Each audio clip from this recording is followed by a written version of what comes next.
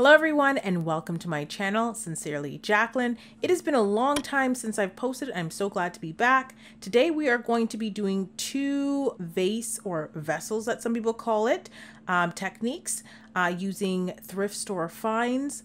And these are inspired by restoration hardware in some of the other high-end stores. So if you want to know how I made these two vases, please stay tuned and keep watching. So the first DIY is I'm going to be using this vase that I found from Value Village, and it was about $4. And so what you're going to need is some black spray paint, and I'm just spray painting this vase. Now, I would suggest using a matte black. All I had was a satin finish.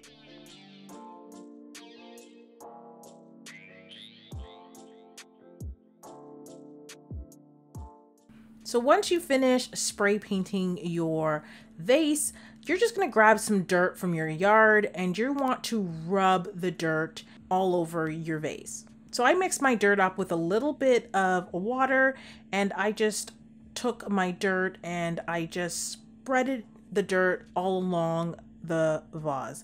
And basically what I'm creating is a distressed antique look.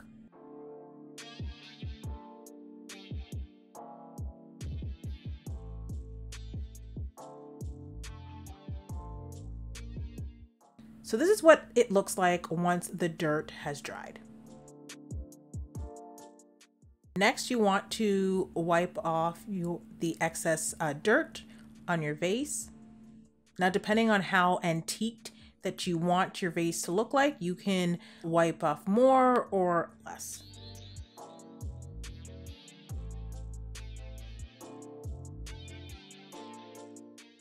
And I just use a little bit of water just to get a little bit more dirt off.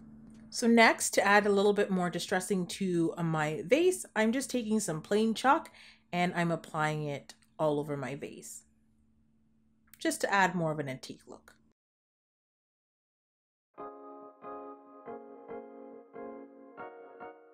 And there's my little helper.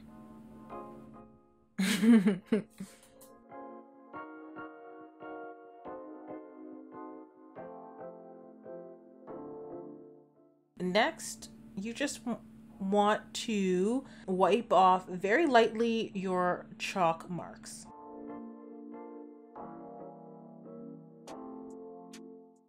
And I felt that I needed more chalk, so I actually end up applying way more chalk just to give it more of that gray antique look.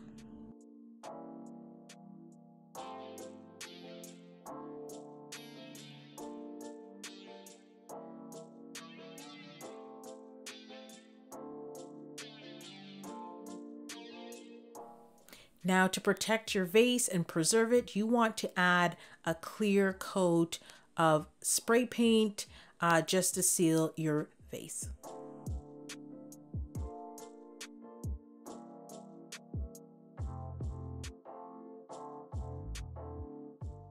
And here is the final product. I decided to style it with some greenery on my dining room table. I absolutely love how it came out. It looks very sleek, but I love the antique and aged finishing on the vase. And the best thing about it is it was super cheap to make. The vase cost me about $4. I already had the spray paint, and the dirt was from my backyard, and the chalk we already had. And I love how it is a really cool restoration dupe without spending a lot of money. Okay guys, for the next DIY, you're going to need some type of vase, and I got this vase for about $2 or $3.99 at Value Village. I absolutely love the shape, but I really hated the black shiny finish. And this technique has been used all around the internet. What you want to do is take some acrylic paint. I'm just taking some white acrylic paint and I'm mixing it with some baking soda. And you want to note that the more baking soda that you use, the more textured your paint is going to be. And for this, I really wanted it to look like stone, so I added a little bit more baking soda to my solution. And to apply the paint onto my vase, I'm just using a sponge.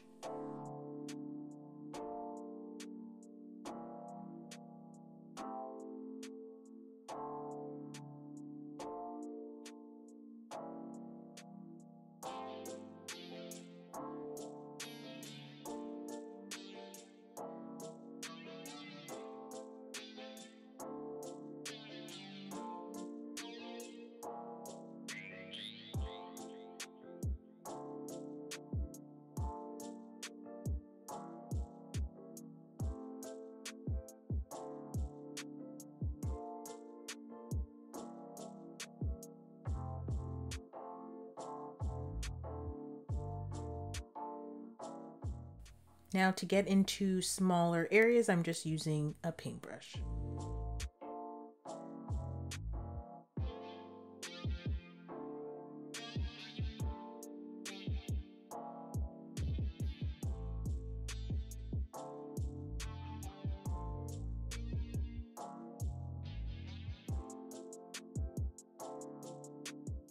Now guys, here is the first layer.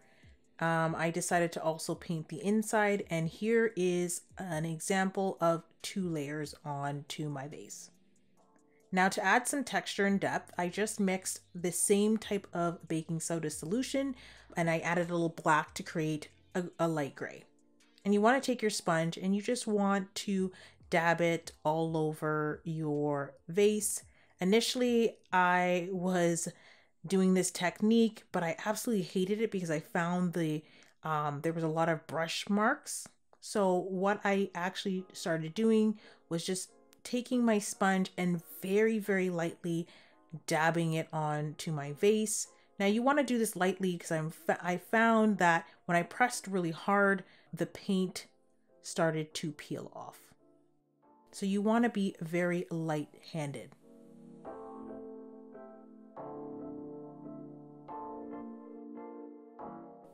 Once I applied my first layer of gray, I mixed up a darker gray and applied it to the vase as well.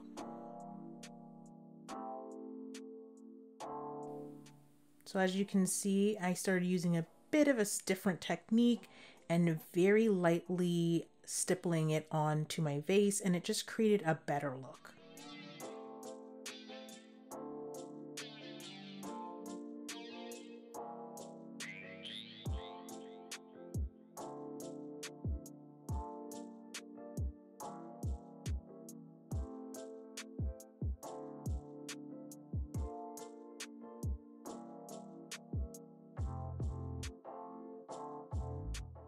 Now this is what it looks like after the gray layer. Now, in order to give it a little bit of depth and a little bit of interest and warmth, I decided to mix up a very light brown color and layered it onto my vase.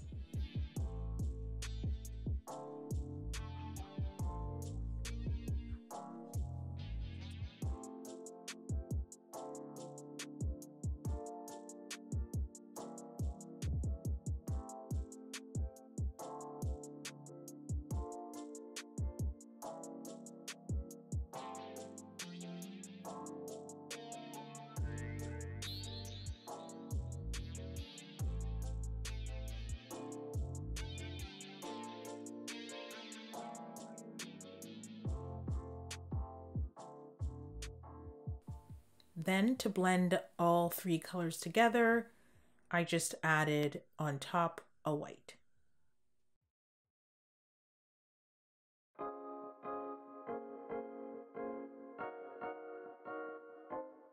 And again, to prevent chipping and to help keep your vase looking great, you want to add a clear coat on top to protect your vase, and you want it in a matte finish.